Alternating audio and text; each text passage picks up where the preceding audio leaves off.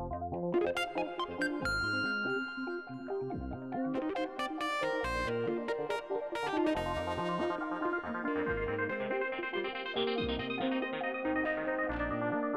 going on, guys? Welcome to my tutorial on Adobe After Effects CS5. In this video I'm going to introduce you to Adobe After Effects.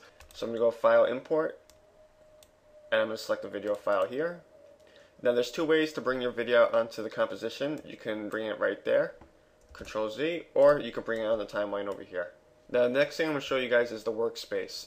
If you notice all these panels, you can move them around if you wanted to. And what I did was I selected Window, Workspace, and I selected Effects. Originally the effects and presets were on the right hand side, but I left it over here on the left. If I wanted to move this around, all I have to do is click it and we can move it somewhere else. So let me show you the timeline. There's a drop down menu here, we're going to hit the arrow, and we have transform. We're going to select scale, and I'm going to hit that clock for a keyframe. I'm going to select another keyframe, just scale it down, and then hit another keyframe, and we're going to go to 100%. So full scale, scale down, and then 100%. So you get an idea of what you can do with keyframes. Now let's say we want to add an effect. Go to Effects and Presets, select Distort, let's do a page turn. So all I'm doing is taking this effect and I can bring it onto the video over here or the timeline over here. And you see how there's a page turn. Now let's say we want to adjust the page turn. So let's come over here to the timeline. Let's hit that drop down menu and select CC Page Turn. Now we can control what the page turn looks like.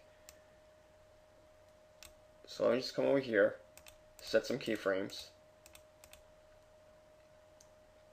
and I'm really just doing this randomly.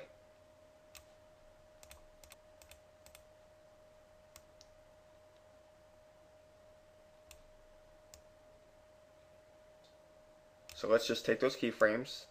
I can select them like this. And now, the page turns like that. If you want to preview your video in After Effects, we have the preview panel, and this shows us the frames per second, and we can adjust that. So let's click play to preview this rendering. The green line shows you that it's going through and that it is rendering, but there's a message here that says it's not the actual speed. So if you want to preview your video in real time, all you have to do is click play and you can preview the actual speed of your video. So let me show you a few things up here we can use. If you want to add text, this is a very basic thing to do, but you can add text over here.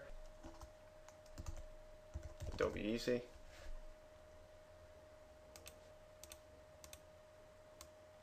And now on the timeline I have a text layer over here.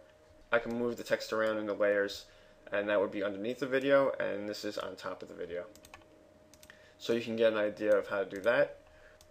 So let's say we wanted to move this text around. We're going to move it away from the composition here, and let's set a keyframe for that. And then let's set another keyframe, and we're just going to have it move in right there. Hit play.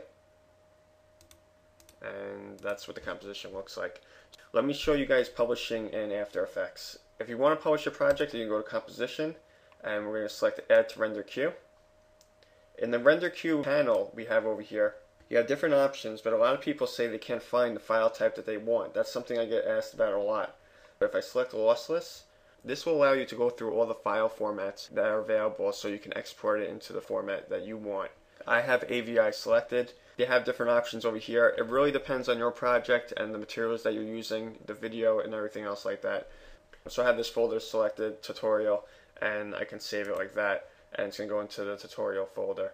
And once you're ready to do that, all you have to do is select render. So that's my intro tutorial to Adobe After Effects. I hope you found it useful, and I'll see you guys later. Cheers.